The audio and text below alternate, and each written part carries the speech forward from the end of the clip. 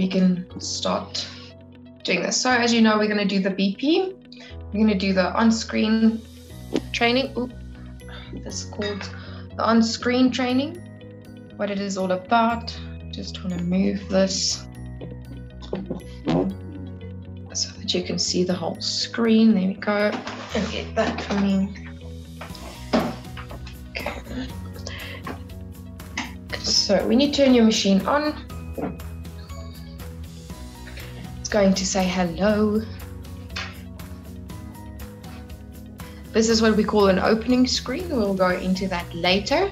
And you just click on the screen. You can either use your finger or the stylus or the touch pen and just touch the screen for your machine to come alive. It's going to ask you or tell you that the embroidery unit is going to move. So keep your hands away from the carriage. And this is just a calibration. It's the sequence that the machine has to set or start up. So there's no way getting around that. And then we have embroidery or my design center. So either way, let me just see which blind is bothering us. I think it's this one. There we go. Otherwise, there's no light in here. Okay, so we are going to start by going into our manual. So that's just pressing the second one. If you've pressed the first one, it's just going to bring up your Wi-Fi connectivity screen, which is on page 6, but we'll get to that in a moment. So pressing on the menu, we're going to just run through all the settings that's on the machine. You have your needle down position. This is where you customize your machine. This is up to you. I prefer leaving my needle to end in the upright position and not go lower. I don't end up in the lowest position. The reasoning for that is the only reason that your machine would really stop, the embroidery machine specifically, my sewing machines are set up differently. I set them to end with the needle down.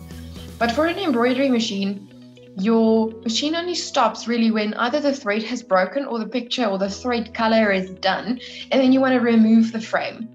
And when your needle has ended in the downward position, you have to press your needle up down button, which is this one right here, to lift your needle, and which kind of defeats the purpose. You just want to carry on and remove the frame without being worried about breaking needles.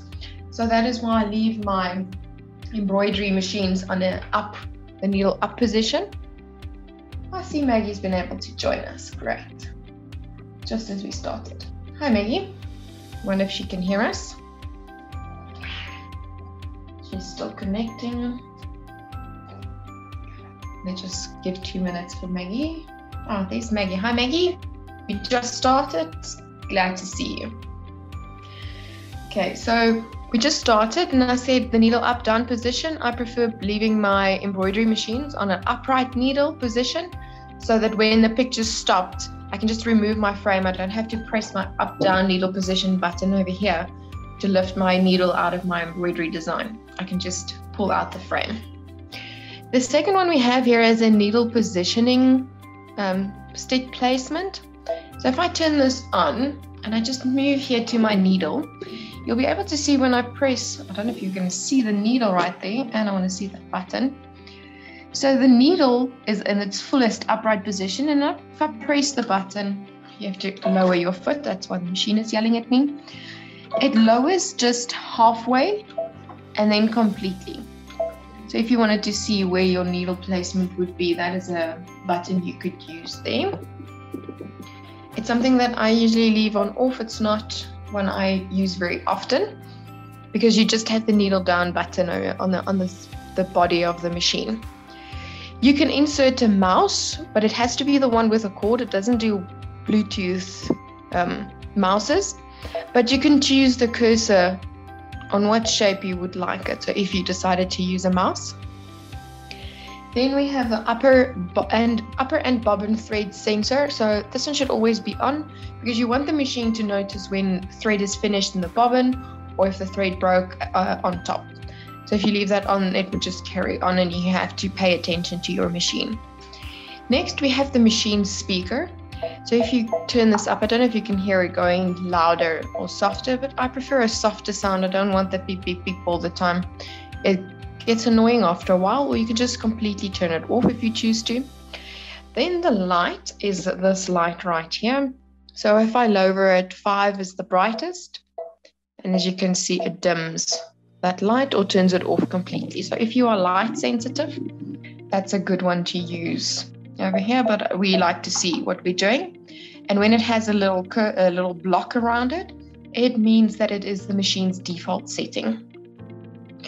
Next, we have a screen display brightness. So it means this screen you can make lighter, and then it almost kind of disappears, or you can make it brighter, again, depending on if you're light sensitive or just the settings you prefer.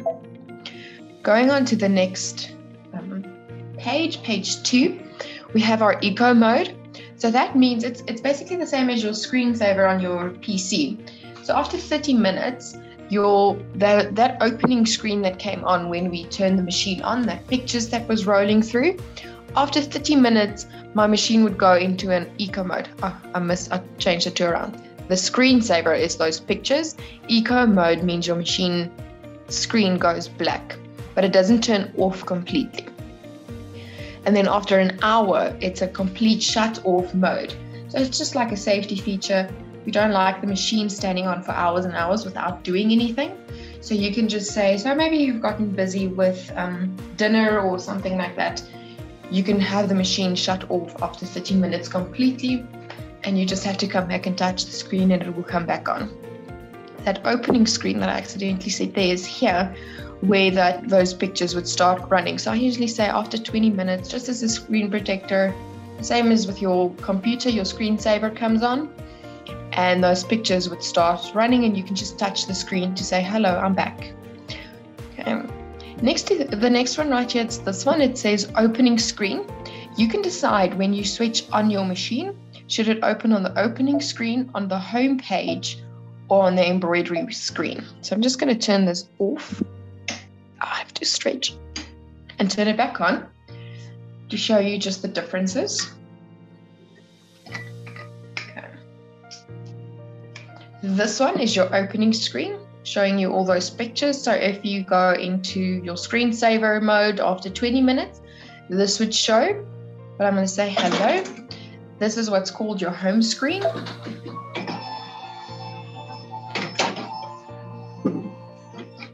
So this is called your home screen. And then that is your embroidery screen. So you can optimize it to be quicker, just as you wish, is how you can customize the machine. Some people prefer that it just open directly on the embroidery screen and they can just start embroidering. Then we have quite a few different languages in this machine, from English, Dutch, French, Italian. The first one was German, not Dutch. Spanish, Danish, and the list just goes on. If your client can read any of the other languages and they prefer the machine in other languages, you can set it up for them in that manner. Next, we have page 3, which is your service or total count, the machine number, and the version of software that's currently on the machine. So just to go back to these top 2, your service count would be zeroed once it has been for its first service. So this is the total count of the machine, so total number of stitches it has worked, and this one would be zeroed out as soon as it went for its service. So you can keep count of for this machine, every 3 million to 5 million stitches, depending also on how much you use it, or a year, whichever comes first. So you can keep track if you want to send it every 3 or 5 million. We prefer you send it on anything from between 3 and 5. And then you can just keep track and count on again. The version, you have to update your embroidery machine. You would go to the Brother Solution Center and search for BP. You would go to downloads and you would download the latest software. You would then copy the software to a clean USB, and you'd insert it into your USB slot. When the machine's turned off, you would press this needle button, turn the machine on, and it will take you into your update screen. And you would then just tell it to load, and it would load the new update for you. On the Brother Solution Center, it would tell you what is being updated. So the latest version of the BP software, it told us that the magnetic frame will now be able to, or the machine will now be able to read the magnetic frame. So that's a great plus for us. In the next one, see here, we're in the embroidery settings at the moment. First one was the machine settings. Now we're in the embroidery settings, the frame settings. So when you turn, let me just see where we are. Oh yeah, okay. So we have different frame sizes. You get your 360 by 240 and your 180 by 130 with the machine with the decals. The decals are for the Snap app, and we'll do that at a later stage. We'll go into depth on the Snap app. But for now, we're just going to do the embroidery side of things. So you do get a nice, let me just go to the big one. There's the big one, and as you can see, it gives you, let me just turn the grid off. And you can see right there, it gives you a little outline just on the inside. So that is your 240 by 360 frame.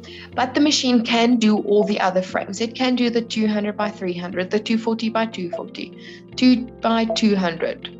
That is the 160 by 260. You get that's your 5 by 7. You get 100 by 180, 150 by 150, 100 by 100. There's also a 100 by 100 frame, or the 4 by 4, if you want to do inches, available with decals as an optional extra. That's the only other one that's available at the moment with decals. And then you can also do the 60 by 20. Okay. So I prefer, you get 100 by 300. I prefer leaving my machines on the biggest frame. The only reasoning for that is when it's set on a smaller frame and I want to bring in a picture that says, or that the size is, let's do a 5 by 7, which is 180 by 130. The machine is going to say that the picture is too big for the frame. And then you think, but I know my machine can do these big pictures. Why doesn't it want to take this specific picture? It's because your frame was selected here to do small pictures. So that is the only reason I prefer leaving my frame size on the biggest one. Some people prefer changing them as the frame they are busy using. But the only thing that I'll kind of defies that purpose is our machines are able to read the sizes of the frame that you put in, because we have notches or these little triangles on the side of the frame when it slides in. So either way, you always have that safety in place that if you've accidentally brought in a big picture and used a smaller frame that's not going to fit, as soon as you go into your embroidery machine, the machine is going to tell, in the embroidery side of the machine is going to tell you that you have the wrong frame in the machine. So you have that backup system for you right there. Next, we have the embroidery grid. So you can choose, do you want a little red dot in the middle or a little red plus? Do you want no plus? Do you just want the size of the frame? Or do you want a 10 by 10 or a 25 by 25 millimeter grid? Again, just how I was taught in embroidery, I prefer a 10 by 10 grid. It's just how it looks. Everything just fits. If it's blank, it's almost like I cannot see where on the frame it's positioned. It's just how my eyes have adjusted to the grid and the positioning on the frame. But this is all up to you. This is again where you customize your machine. Then next we have thread color. So you can either, the machines default, all of the machines default on the number of colors. But for the number of colors to work, it has to be digitized right with the right fabric brand or fabric thread brand. So here at the bottom, we do have Madeira, Poly and Rylan, Sulky. This is the Robinson Anton, again the Poly and the Rayon, the Sulky, going the other way. Isacor we do have. Gutermann, we have some of them in South Africa. This one we don't really have. Iris, Floriani, I haven't seen. Or you just leave it on embroidery. Like I said, for the number of the colors to work properly, let me just go out here. The picture really has to be designed right on the digitizing software to give you the right code here at the side. So now you can see it says 017 embroidery, instead of telling you, changing it, that it prefers a light blue. Not that you have to work these colors, but it just tells you instead of color, what was it, a 1019, it now tells you it wants a moss green. So that is the only reason for changing those two. Go in there. What's going on? Oh, I locked the machine. That's why it doesn't do anything. Touch it with my finger. We'll go to that one now. Okay. So if you sell a machine, please change the setting for your clients. When you go through the machine settings, change it to name of colors. I have had people write out that color 123 is red or 157 is black. So just to save them a lot of time, change that to name of color so that there's no struggles. Next to that, or beneath the thread color and the thread brand, we have our maximum embroidery speed. The machine can go up to 1050. It was slow because I'm busy doing in the hoop project, and it can go down to 350. So some people prefer running their machines at full speed. Either just go one down. If it also depends on the project that you are busy doing. So freestanding lace, you have to go slower, down to anything between 400 and 600 stitches per minute. And I was busy, like I said, doing in the hoop project, so my hand was always somewhere in the machine and I didn't want to stitch over my own fingers. That is the only reason mine is slower now. Then you have your embroidery tension. It defaults on 00. You rarely, and I mean really rarely, have to intervene in the embroidery tension of your machine. The BP3600, from the 2600 or 800 and up, you have automatic tension units. So your machine would adjust depending on the thickness of thread you insert. So it is very, very rarely, if you find that you have to intervene here in the tension, it might be just time to clean it out a bit, look at it, or send it in for its service. Below that, we have our embroidery foot height. Defaults on 1.5 millimeter. But again, if you are busy doing freestanding lace, you can lower it a bit. Or when you are doing in the hoop project and you have multiple layers of fabric, like you have the lining and the batting and your outer fabric. Sometimes you have a piece of leather in there and you have your zip. You sometimes sit with anything from 4 to 6 layers of fabric and batting, and it becomes thick. So that is then when you would up your embroidery foot height. So you can play around with that one. Very nice feature to have. On the next page, on page 5, we have our units. So do you prefer setting up your machine in millimeters or in inches? All up to you. I prefer the millimeters. It's just easier to read. But again, it's also because mostly we're in South Africa. I do believe that the Americans set theirs on inches. Then next, we have a cool function. I kind of like this one. It's you can change the background of your embroidery screen. So if you select it, it would change this background. So you can change it, let's say green. So someone tells you, for example, but they want a green tractor on a green shirt. You can edit that. Let me just show you. See, and it changes the background of your embroidery screen so you can see. But this picture is not going to, these colors are not going to look nice on the green. And I'll show you later how you can change these colors as well of your designs.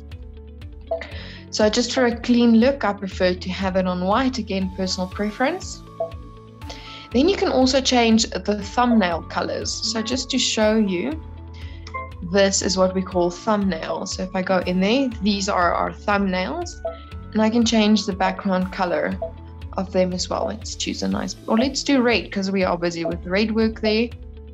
And now you can see, you can barely see the pictures. So it will also help you to determine if someone wants a specific color on a specific background. You can really just show them it's not going to work.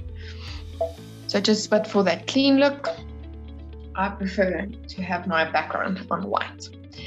Then you also have a thumbnail size, which is a great one. We leave ours on the biggest because we want to see what's going on. We want to see the pictures on the screen. You can change them to have them smaller as well. and then they look like that. So again, personal preference, all up to you how you wish to set up your machine. Then we have another great feature that's only available from the BP and the XP, is the embroidery basting stitch. So a lot of people prefer, if they are using the floating method, to use a basting stitch to stitch around the picture to keep the stabilizers from moving. So the setting is in the function is in the embroidery side of the machine, but in your settings, you have to choose how far away from your embroidery picture. It's always a square or a rectangle, but how far away from the picture do you actually want that basting stitch? So ours is on our default, which is 5 millimeters, and you can lower it, you can do it closer, or you can do it further away. This is all up to you. You can go up quite far. You can go up to 12 millimeters, so 1.2 centimeters. You can go away from your picture. Like I said, you have to select in your settings how far away do you want that basting stitch or the basting distance. The next setting we have is our applique distance. Again, the feature button is in the embroidery screen, but in your settings you have to tell how far away from your picture or from your design would you like that satin stitch. So here I made it quite far away, but again, you also have a default setting. There we go, of 3 millimeters away. 3 millimeters away from the picture. So we'll play around with this one a little bit. Then next we have the LED screen. I just need to attach an embroidery frame. Just give me a second.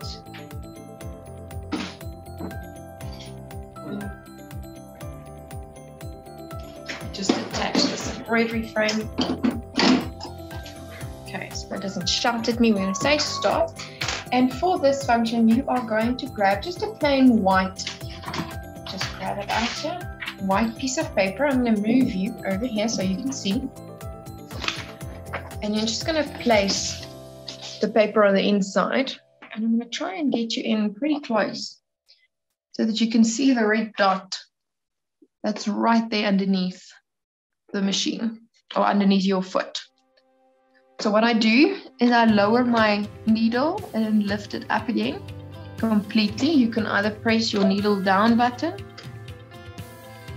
And now you can see you can't really see it that closely, but the needle obviously pierced the paper. And now on the screen, it gives you the option to move, that's the brightness, to move your foot up and down, so that the needle placement, so mine is off a little bit. So what you would do, I'm really trying to have you get in here so you can try and sort of see it, but it's making a little bit of a shade. So once you move, go either to the negative, your foot goes down a bit, but then the LED laser light, or the LED light, it's not a laser light, it's an LED light, moves to the back of the hole that the needle has just pierced through the fabric, through the paper. If you go to the plus side of the numbers, so here, the plus side of the numbers, the foot slightly moves up. And if you can, I don't know if you can't really see it, but if you move it up, mine is on the moment on +7, is the needle, the LED light shows exactly or shines exactly on the hole that the needle has just punched through the paper. So that is the way you would then just align, let me just get this back up, align the laser light to where your needle position is. So great feature to use as well.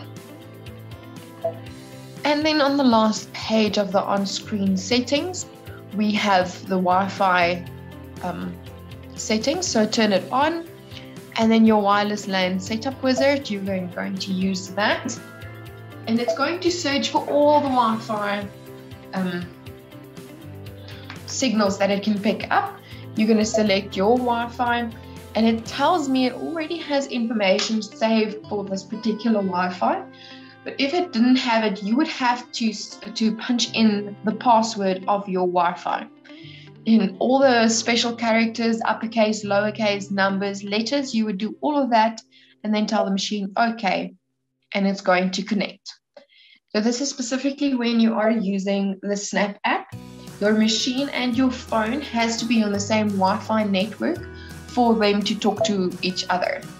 But we'll do that at a later stage. We'll go through the Snap app. You can change your machine's name if you'd like to give her a little name. Otherwise, we always say they get quite temperamental.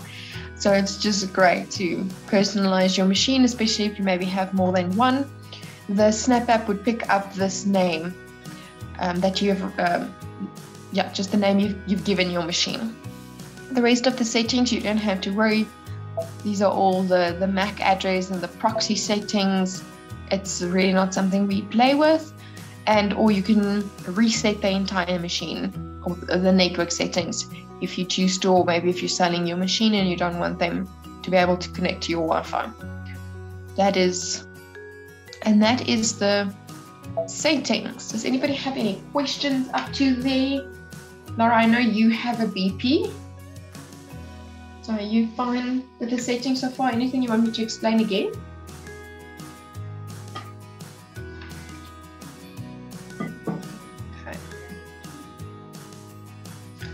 Okay. We're going to go to our next one here at the top. These are all the videos that's available on screen. So I've just ticked operations. Let's do basic operations. And I can say, okay, let's see how you wind the bobbin. So it will show you picture by picture how are you going to wind the bobbin. Or you can go to videos and you can say, let's do settings, Wi-Fi settings, for example. And it's going to give you a little video. It doesn't have any sound. And you can press play. It's just loading. And loading.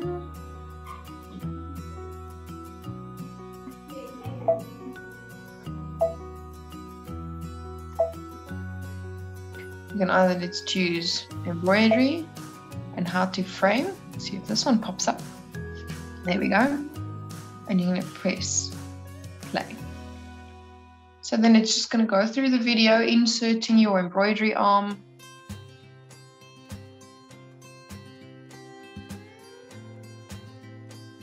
And also, so always know your machine has to be off when you insert that embroidery unit. So you can go and watch all these videos on your time. Otherwise, if you know what to do, that's fine. And you also have some app guidance, which we would do at a later stage.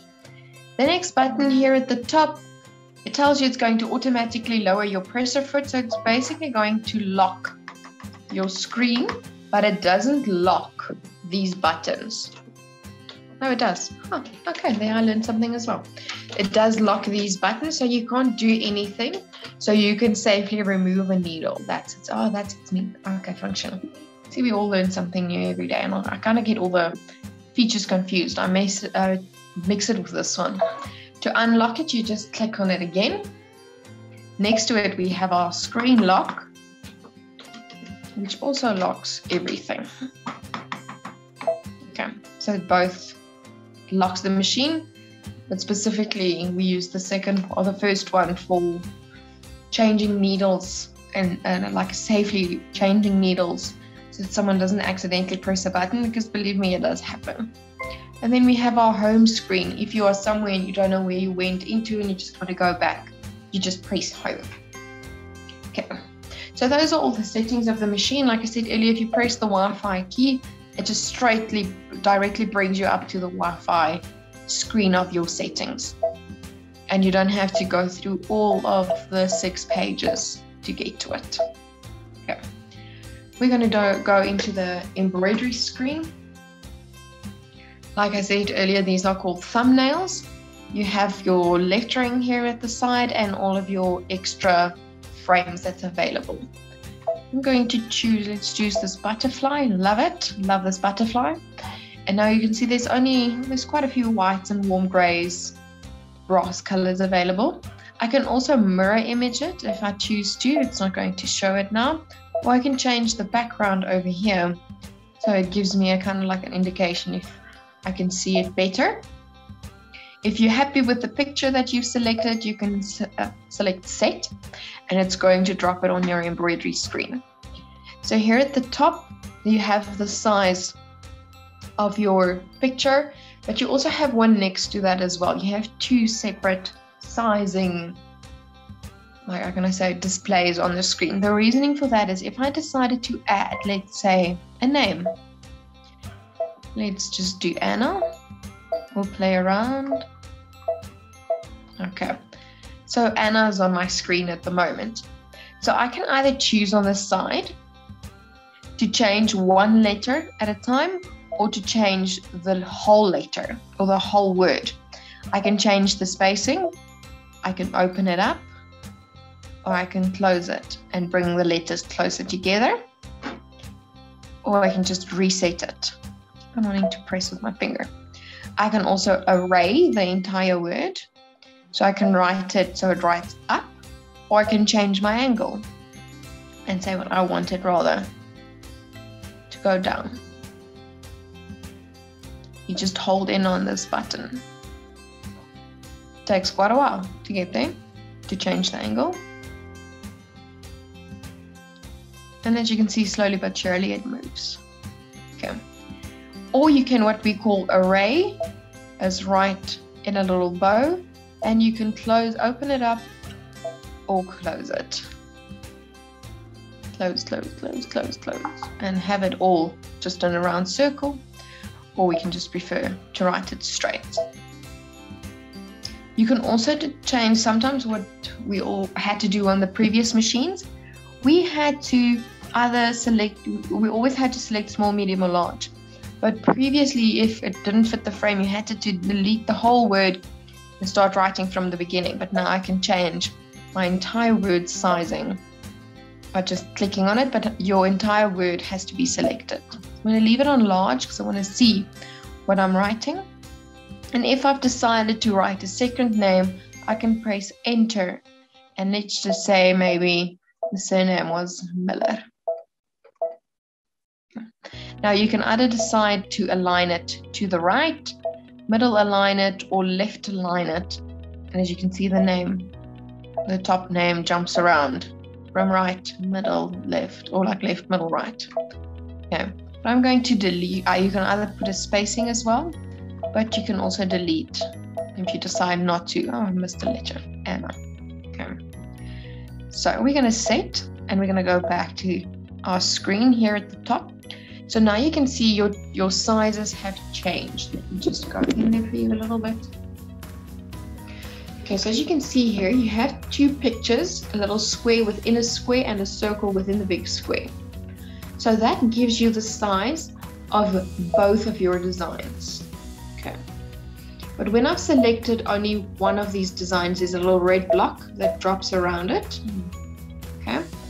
So that size, the second one, just a circle within the square, changes to the size of whichever picture is selected. That's how that works. Okay.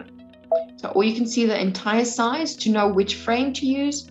Or just if someone told you, sometimes people are very specific, the name has to be 3 millimeters high, you can go and change the size specifically for that one. Very nice function to have. Next to that, it tells you on your X, and your X is the bottom one, and your Y axis, how many degrees did you move it? Or how many millimeters, so left or right. If you go back to your school days, you'd remember this is your Y axis and that is your X axis. So you can see exactly how much you moved it. So if the power went off, you don't have to worry about writing these down. Sorry. Your machine would automatically pick it up and bring back and recall your design. So next to or below that, we have this little circle, and that is how many degrees did you move the name, or did you rotate the name. So I'm going to select my name, and I'm going to rotate it by 10 degrees, so it's going to pick up, it has rotated by 10 degrees. If you rotate to the other side, it goes to a higher number. So 350, 360, 340. Yeah.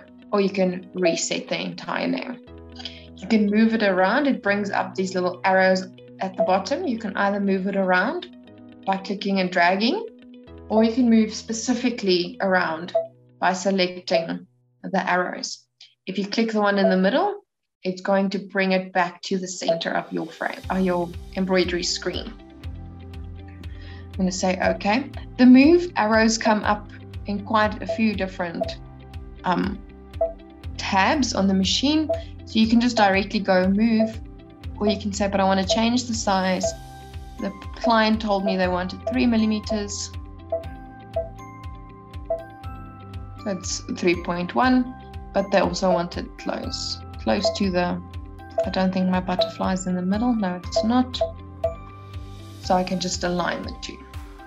You can also change and override the size. So something specifically that's great about the VP and the XP, we were only able to change our embroidery designs by 10% bigger or 10% smaller. But now on the BP, we have these two functions at the top here, and this one makes smaller and that one makes bigger. So it's going to change it back to its original size, which is what it was. But now I can go smaller, quite smaller. It's still going to stop at a certain point. But if I go back, let's delete this and just go add it again. Okay. If I select the size now and I make it smaller, it's going to stop at a 10 by 15. So you can hear the machine going beep, beep. So it doesn't want to go any further than that. Or if I make it bigger, it beep beeps and then I can't make it any bigger. So these two functions here allow me to almost override that setting and tell the machine to make it smaller than that 10%. And it will adjust its stitches a little bit. It doesn't do quite on top of it, so it will allow for it to go bigger and smaller now. See, now it went further away than my previous 10% bigger. Okay. You can also just reset it by selecting that little square. If I was on my alphabet, it brings up my small, medium, and large again. I can just center it, move it up, and I know everything is aligned. Okay. What I can also do, these will come up later if I select both of my designs. So I can jump between selecting, or I can select both that's on my screen and say, okay. Now I can group them and create one picture. So now if I move it around, I move both. Or I can just ungroup again. But I have to ungroup in my group settings here at the bottom as well. Sorry for shaking the camera. Next, we have our duplicate screen. So now I can duplicate the name. Whichever one is selected is the one that would duplicate. So let me just undo what I did. Okay. If you selected your designs, you can, depending on the designs, not all of them do that, you can change the density of your design. So usually when it comes to names, I up my density on towels specifically, or those very fluffy, what is it called? Not an apron. Gowns, sorry, forgot the word there for a second.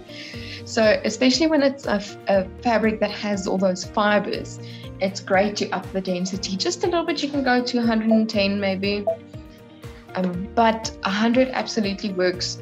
Stopped it, works stunning. But the option is there for you, and you would still use your Avalon over your fiber types of fabric to keep the fibers from coming through your through your embroidery design. We'll go do that one in a moment. Okay, let's maybe do that first.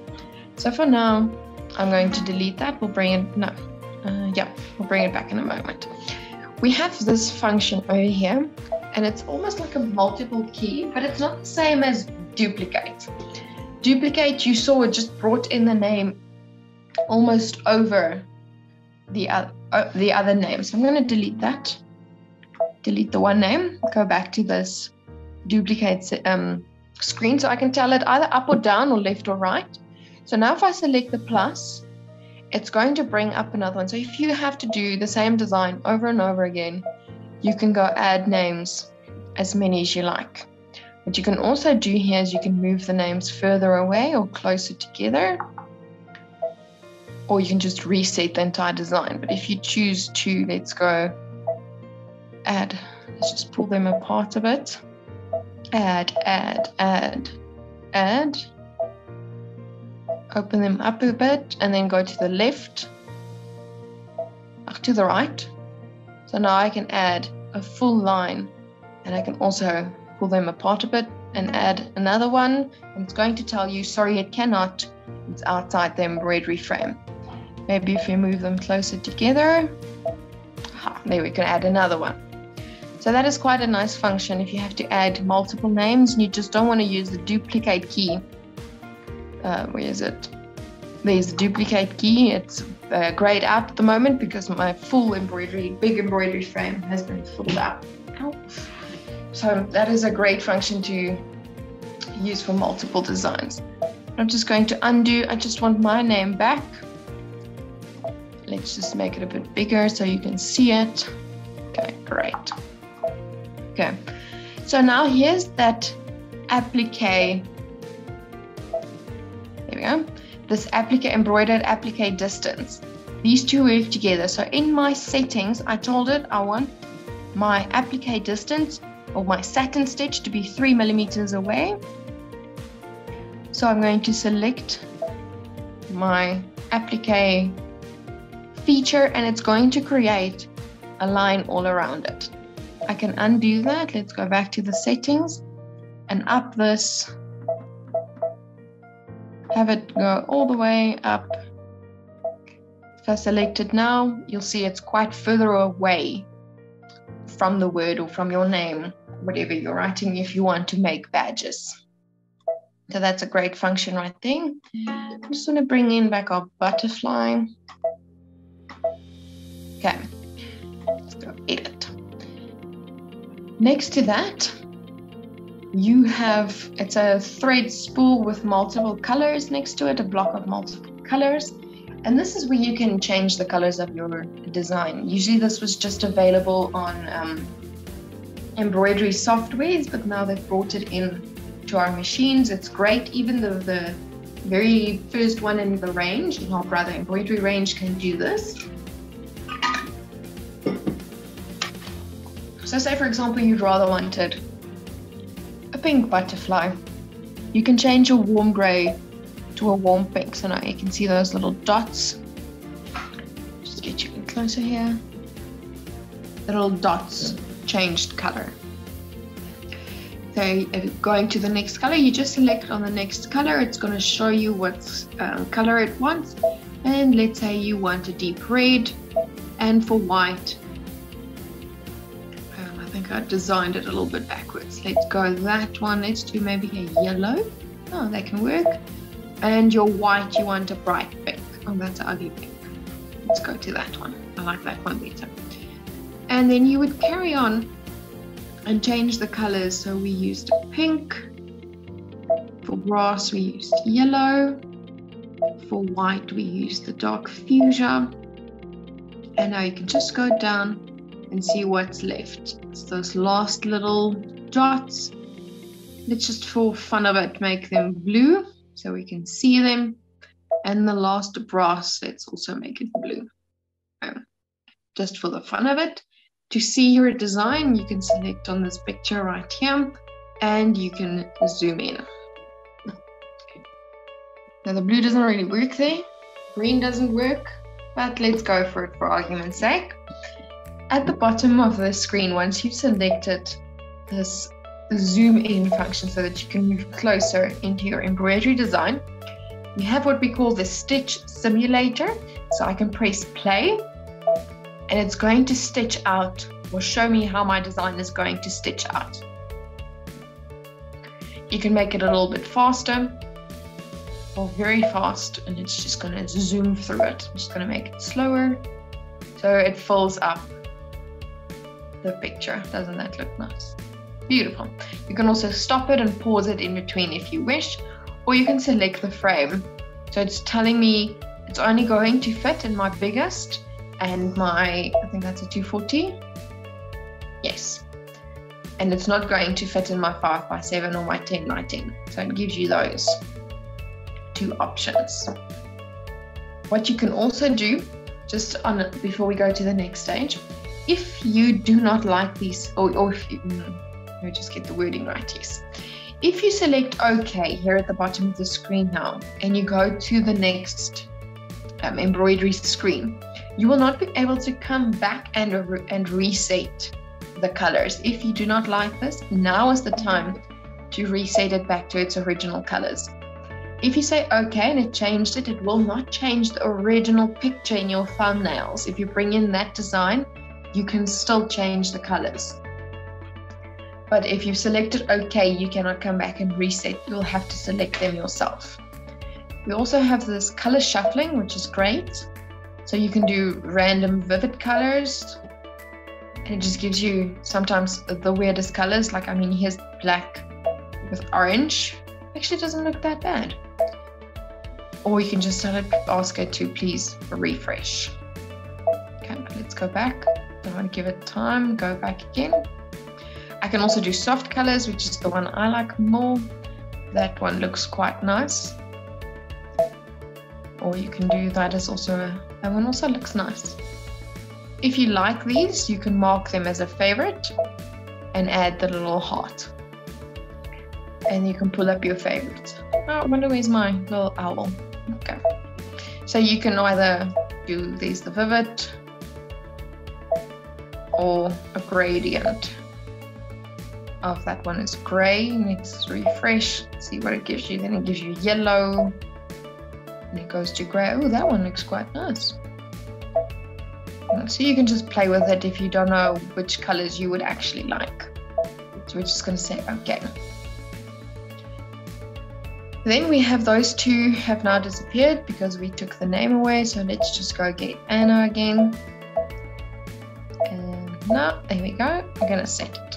So all those settings that were here at the bottom, if you decided to change the text, it would bring the screen up for you again.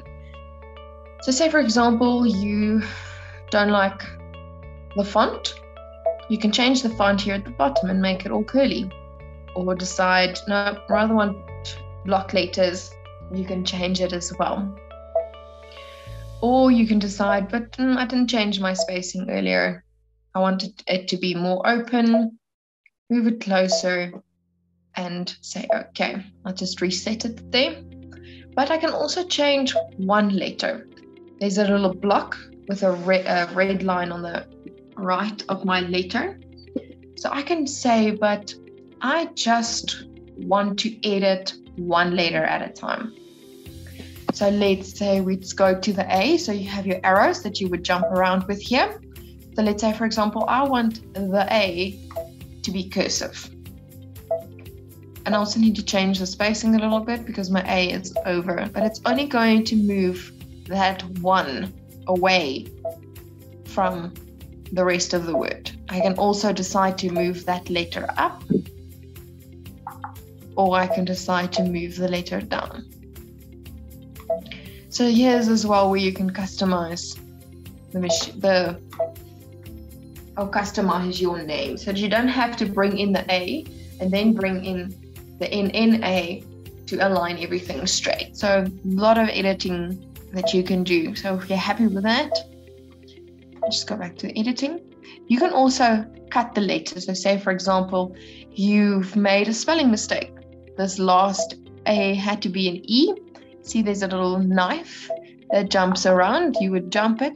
So as you can see, this whole name is grouped at the moment, but I can cut it, and now this one is on its own. So I can also decide from here, but maybe I want a funnier letter, or I can just delete it completely and go add a new letter. Say, for example, I can't remember, we had that font, I think. I just need to go to small letters, do an E, And now I would just have to move it in place. I can either click and drag, or I can move it very precisely with my arrows. It's a very fun function to play with. But now as you can see, this letter is all on its own, and those three first letters have red squares around them. They are all grouped together.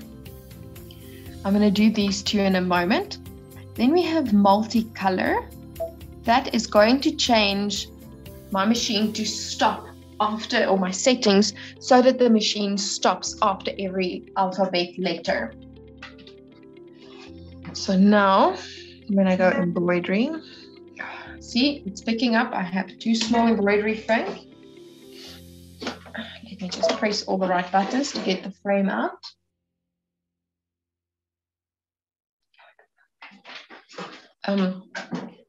Sorry, I just had to get my mind in the right order there.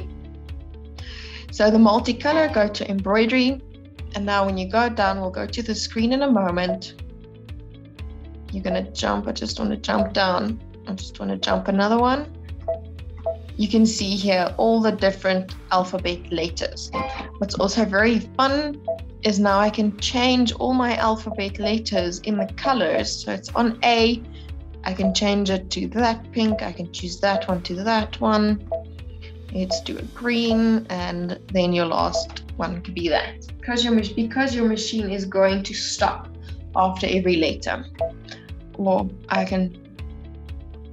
you cannot undo. Let me see. Yes, there we go, back to black. If you unselect that color, everything goes back, and your machine would work the word as one. Everybody with me so far there? We'll do those last two. There you go, more. The one connects with the design center. Great, thanks Maggie, thanks Laura. My eye keeps on, sorry about that. Okay, so for now I'm going to delete the name so that we can play. Okay, let's quickly go to that screen first, so you can just see the bottom. So we went to, let me just return one, sorry. Here at the bottom is your embroidery. So this is like your editing, embroidery edit screen. And next we're gonna go to embroidery. We've done all the changes we want. We've added names, we've deleted names, we've changed letters, we've made them bigger, we've made them smaller, we've rotated, we've played around with all of that. So once we're happy with all of that, we can come and embroider. We can come and start our embroidery design. Everything is zeroed. We didn't move the design around. You can still move it around now if you wish. Okay. And if you go to layout, you can still rotate it a bit, do the basting stitch. So on layout here at the top, you can move it and rotate. And here's that basting stitch we spoke about in the beginning when we were busy with the on-screen settings. So now it automatically puts it first, and it's just going to embroider a block around my design. It makes very long stitches. It's almost like a centimeter stitch, so that you can pull it out quite easily. To be honest, I cannot remember what that one is for a moment. Just give me a moment to remember that one. This one right here is an awesome function. I want to go add another one of those butterflies. Okay, and I'll move the one up and move the one down. Okay. I'm just going to turn the basting stitch off for a moment. Okay, so they're both moved as one. This function right here, if I go to my screen with the thread layout, it is going to work. If you look at it and look at this dial where it moves around, it's first going to embroider the entire first butterfly, or the one at the top. So you're going to have 16 color changes because there's 8 in one butterfly. But if you select, let me just go back because I'm in the middle of a design. I could have also just gone into my stitches and selected 0, but anyway, we'll go into that in a moment. So say you don't want to change thread 16 times, you only want to do it 8 times, you can select this one right here. It has 2 blue spools and one that's white. If you select this button, it groups together the first two of the same color, the next two, the third, and the fourth, and so on. So it's going to embroider the side of the top butterfly and then the side of the bottom butterfly. And it automatically groups it together that you don't have to press the start button again. It will do the top and it will move to the bottom. You would rethread and it will go to the next color and do both of them because it is the same color. So the machine knows it can just carry on embroidering. Or you can just turn it off and it will throw it back so that you can do 16 color changes. It doesn't change your number of color changes because it still picks up that it is two different designs and they both have 8 colors. So just keep that in mind as well. Here at the bottom where I played around earlier, this little minus and plus sign with a needle, it means how many stitches forward. So if you look at this one, it's 30,262 stitches.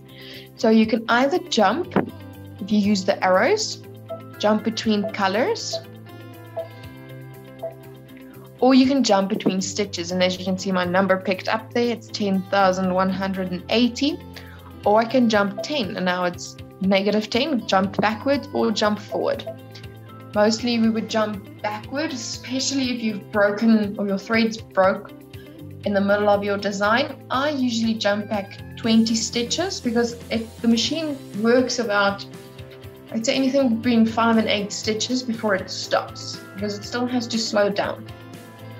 So I like to just have it go back a little bit further than just where it broke. I wanted to cover that area neatly and nicely so that the design comes out very nicely, and you'll pick that up that quite a number of people don't actually jump back when their thread is broke, especially like big companies that do thousands and thousands of logos. They just carry on where they left off, and it is really not nice. So that is something that just comes in with the quality of the work that you deliver. Or like you can see now, I'm on color 6 of 16. I can just jump back to the complete start of my design and it would zero everything out.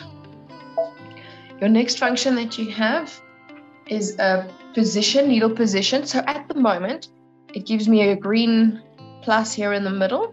And I can say, but I don't want you to give me the center of my design.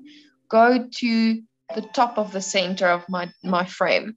And it's going to give you this. So depending on how you framed, if you've listened to the introduction to embroidery webinars, this is a great one to use, especially iframe. Sorry, I'm still moving my embroidery frame. Just get it out of the way. I-frame golf shirts so that I can get my left bottom corner of my design so that it lines up with the golf shirt tab. So have a look at that. It's just different ways. So if you frame, and for the back we use the middle bottom or the side bottom depending on how your word is laid out. So this is just to have different placement settings. So also if you do multi-hooping and you're busy working with the grid, great function to use to move your starting position. Or I can trial the design. Just get this embroidery frame and my paper out of the way. It will trial, and let me just move you that way.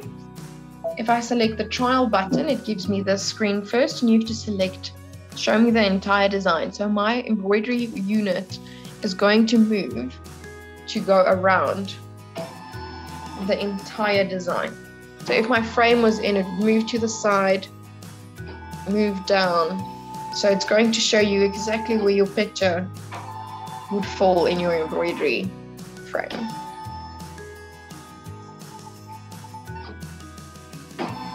Let's just go back. There we go, back to its middle. Or you can select your arrows again, your positioning points. And when you select one of them, that's bottom left, bottom right, depending on where you want, you'll see your embroidery unit moves around, whether you have your frame in or not. And then you can also save this to memory. So if you know this is the design you're going to use multiple times, you can save it either to a USB or save it to the machine. Just very important to know, these machines save as a PXH. So here you can go to either your machine or your USB. So here you can see if you save any of the pictures to the machine, just get closer, it saves it as a PHX, and it's like a safety feature so that you cannot take the design somewhere else. If it's a picture that you bring in with a USB, I don't have my USB connected at the moment, you will have PES designs, so PES, or it will also pick up DST files. So depending on which one you have, you can use them both.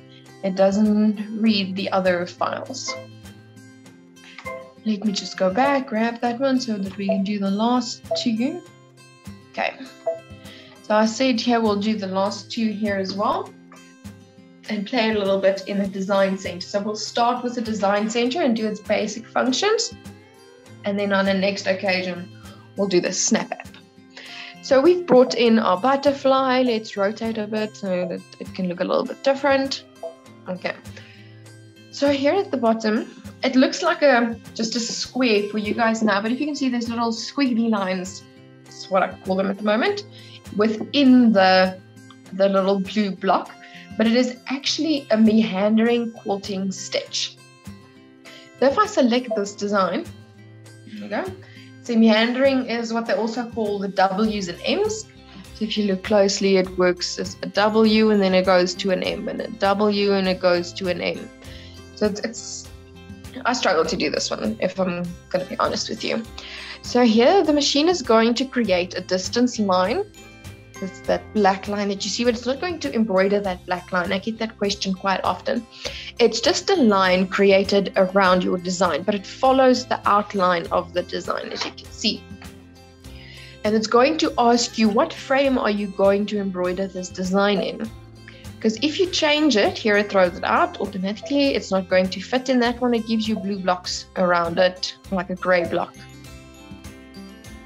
And go to the next one. There we go. So you can see there, okay, a 240 by 240 is going to work. If my butterfly was in the middle, the 200 by 200 would have also worked. And I can also move the distance line away. And as you can see now, these lines on the inside disappear. And I'm going to just, so that that one also disappears. So it creates a nice offset. It's either called an offset line or a distance line, depending on how you were taught. If we work with these machines, it's a distance line. On the scan and cut, it's called an offset line. I can also change the spacing of these W's and M's. Let's go quite small and preview.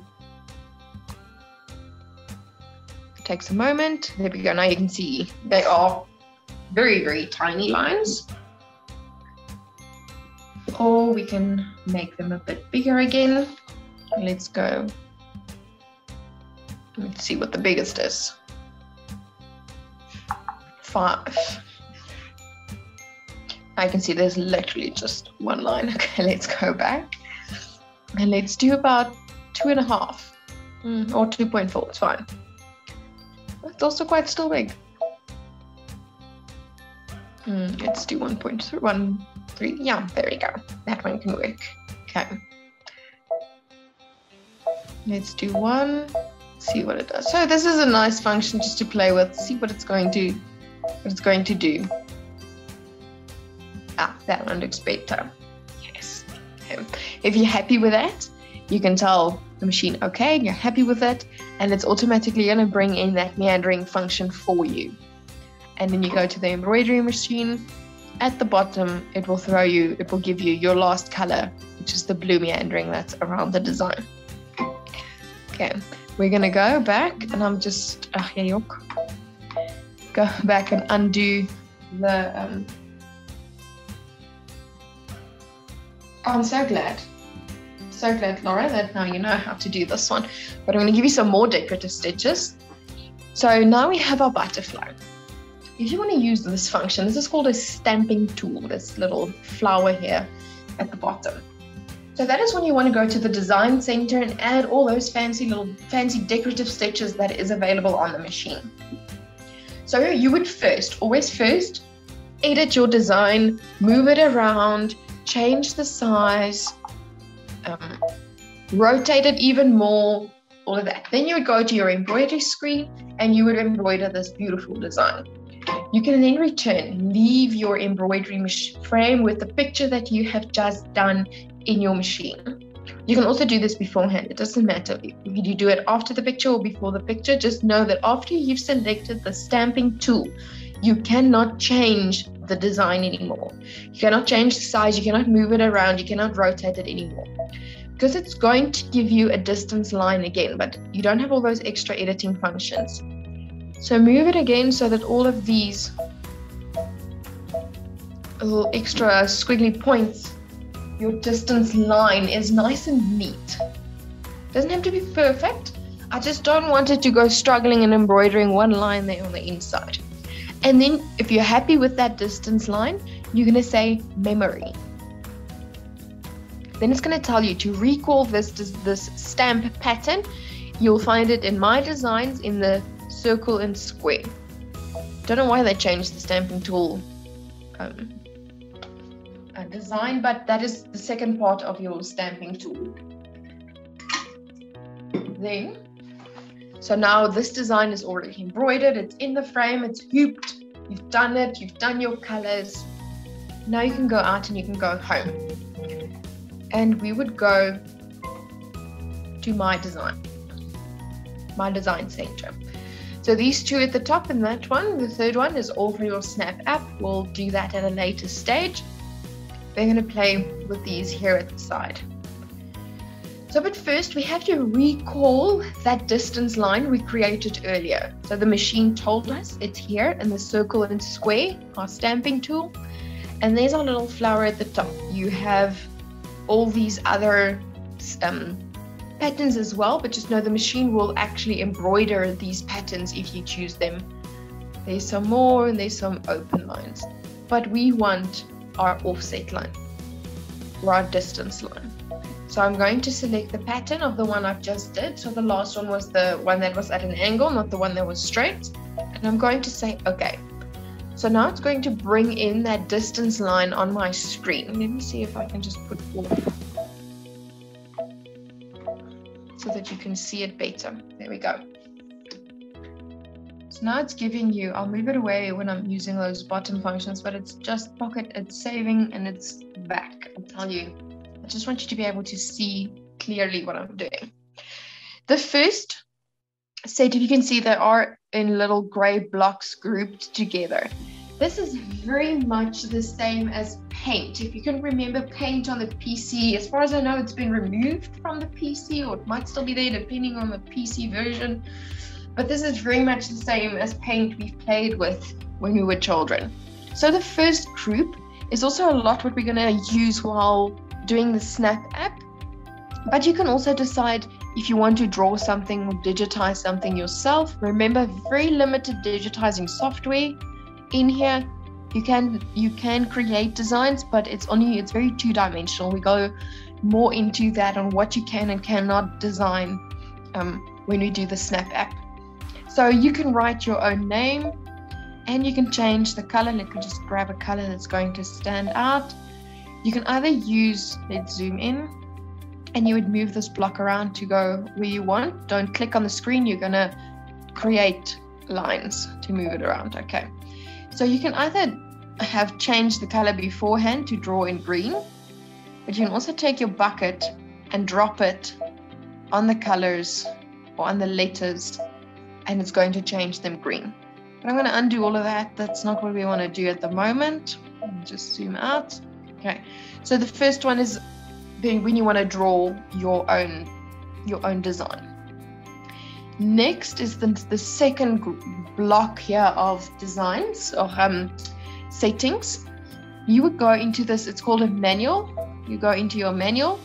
You can either do the meandering again, or you can select the decorative stitches, which is, it gives you the bubble decorative stitches, and it brings up this select option, and then it opens up a world of possibilities, and you can select any one of these designs.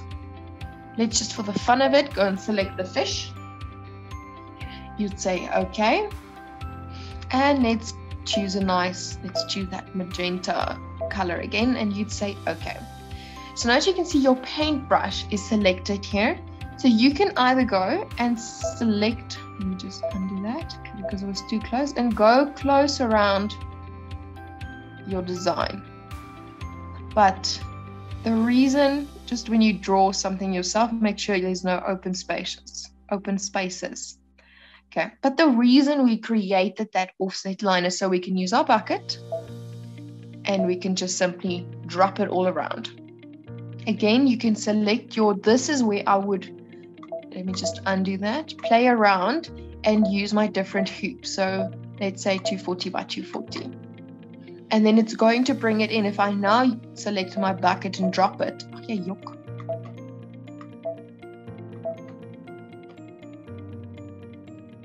What you can also do is just draw a line here at the bottom.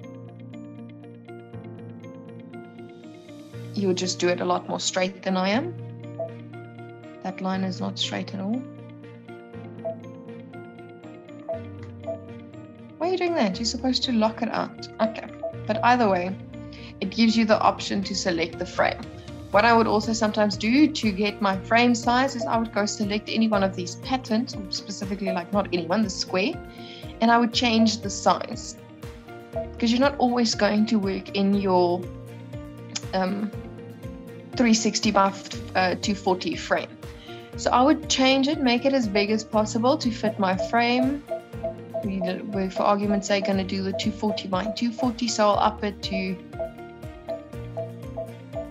let's say 238.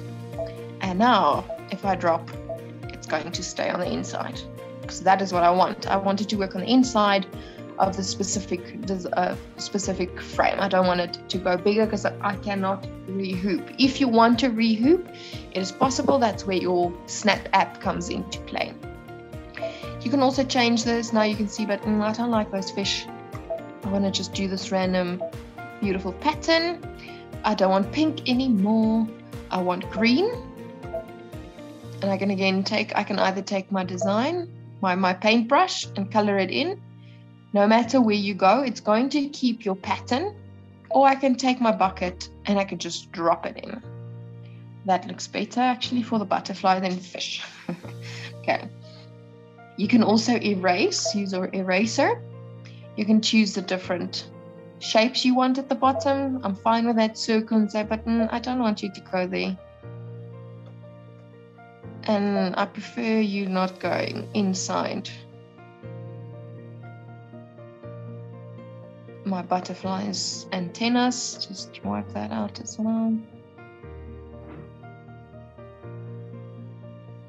And if you decided, but okay, no, you have to go in there, that looks terrible, you can just undo here at the bottom until everything is done. Let's just drop that back. If you are happy with all of that, these functions you absolutely have to play with to get used to them on where's what. We'll go into this a little bit more when we do the design center, the Snap app. But these are the functions mostly for using the stamping tool and wanting to do a decorative stitch around it. Why is it giving me a line there? Let's just undo this all and drop it. Okay. Now we're going to go select next because we want to edit. We want to play with this. We want to create something. You can again open up the design. Let's say set. You can also change the angle on your design. This one doesn't really have a direction. If we kept with the fish, you would see, but you can change it. If it was all straight, you can change it to be in an angle. This one is basically a random pattern. The next function right here is an outline. So it means it's going to embroider a block all around and end it off. It's not just going to end with a random designs around it. Something very important to note, the machine would always see here, and let me just go back so I can zoom in for you. Okay, where was that one? Okay, so if you can see, let me just make it bigger. Let's preview. It's going to tell you it's not going to be saved. Next, it extends a return. And there we go. If you can see, there's a. Let me just quickly change this, so otherwise it's not going to do what I wanted to do now to show you properly.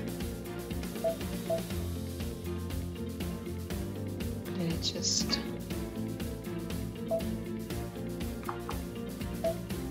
It doesn't want to do it at the moment, but let me get you in here.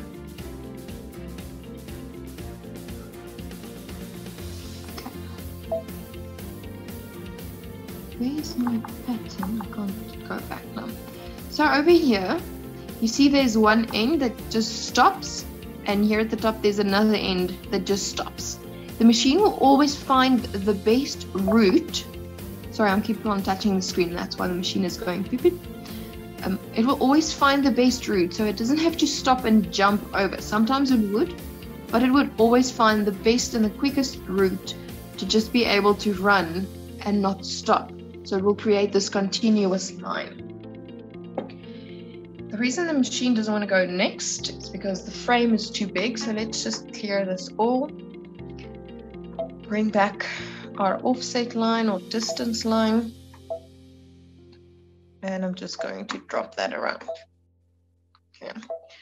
So we can make them a bit, I don't really want to make them smaller. Say, okay, the direction doesn't really matter. There's no direction here. And let's leave our outline on. Now it's telling me I can go back to the, or continue next so that it previews, but it's not going to save any of this data. And then you can see it makes it bigger. If you're happy with that, you can either memory it if you choose, but we don't always want to save to the, sorry about that.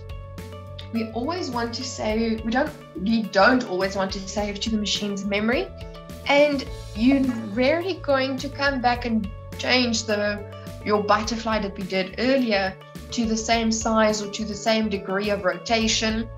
So it's really, it's almost, I want to say not necessary to save the design, but if you want to, if you've saved the butterfly that you've changed the size, you can change this one and you know this is a pattern you're going to use a lot. But like the combination of the butterfly and this background. And it tells you once it jumps to the embroidery side, the embroidery screen, you won't be able to go back into the design center or make any changes. It is kind of futile to change the size. You cannot really move it around because your butterfly is already embroidered in your frame. You just want to do this decorative stitch around. You're going to say embroidery and you are going to do the decorative stitch all around. So it tells you it's on the bigger side the frame can do. You haven't moved it, you haven't rotated it, and it tells you it's going to do 18,112 stitches, take you 27 minutes, and it's only one color. You can do the trial again if you want to, but it's going to embroider the full embroidery frame. Any questions on that part of the machine? Because that is basically my story today. Have you gotten more comfortable with the machine?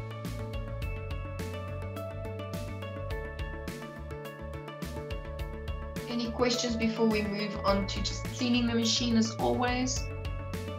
Oh, Laura, I'm so great you've learned some new things. You must please send us pictures of everything that you do. We'd always love to see them. So I'll give you guys when we're going to do the design snap, the app on the phone, so that we can play a little bit more with the design center. This is just like the basics, but get those underneath, like good at those, and then we'll start playing a little bit more with all the other functions. Okay, so we're happy with everything we've done with design. We're finished. It's time to clean our machine. We're going to press the home button and we're going to go home, and we're going to go to our embroidery screen again. And you're going to move your embroidery unit back to it like it's a neutral position, I would almost say. And you're just going to move it out of the way. When you press the button, your embroidery unit moves back, moves all the way to home, so like the way you get it in the box. And that's this one right here. So always try and move it away and out of the way, especially when you're traveling with your machine. And you're going to turn the machine off. Now we're going to clean the machine. So just as a quick one, you just place your finger here at the back and push this gray unit forward. You can, if you choose to, remove those 2 screws if your machine's really, really dirty, but then also just remove the embroidery, the bobbin case. Look how dirty my machine is. Perfect time to clean it. You can either use the little brush that came with the machine. I like using this is a 12mm paintbrush, and you clean everywhere.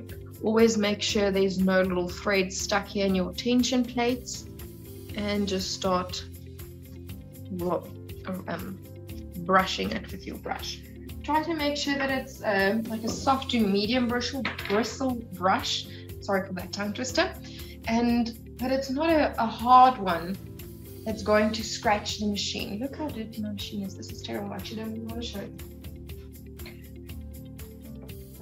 So you're just going to wipe all the way on the inside, clean the brush on the side, not close to the machine, and wipe it out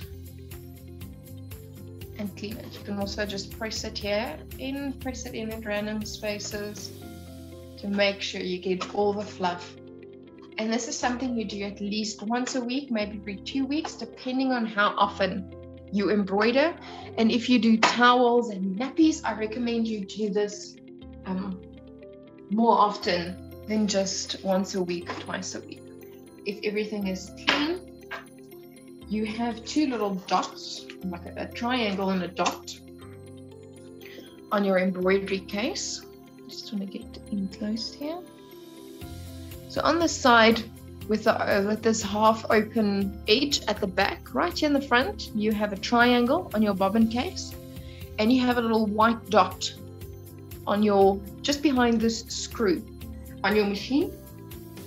And those 2 have to align when you put the bobbin casing back. This is also called an inner rotary hook, and this silver piece where it drops into is your outer rotary hook. So if you want the more technical terms, and there's not really a big wiggle on the bobbin case. You don't want it to move around a lot. If it moves around, it's time for a service. And you would just drop this silver plate back and push it to the back, and you can thread your machine as normal. My bobbin is basically empty. Always make sure it goes anti-clockwise. Oh, stupid. Anti-clockwise. Like holding my bobbin down and cutting it off. So same as all the other machines, maintenance is very important, especially if you want the machine to last very long. And as well, you do not, just turn this around, you do not oil your embroidery machines. Please, I've had some machines where there's oil underneath the bobbin case. We do not oil the machines. They will oil the machine when it goes in for its service. So a new machine, we oil is our overlocker, but that's a serger. It has a lot more moving parts here at the bottom, especially on the upper and lower loopers. Okay, that is my story, ladies and gentlemen. I don't think we have a gentleman on the show on today, no, we don't. But that is the training for today. I hope you've learned some new things and can use your BP to its ultimate potential.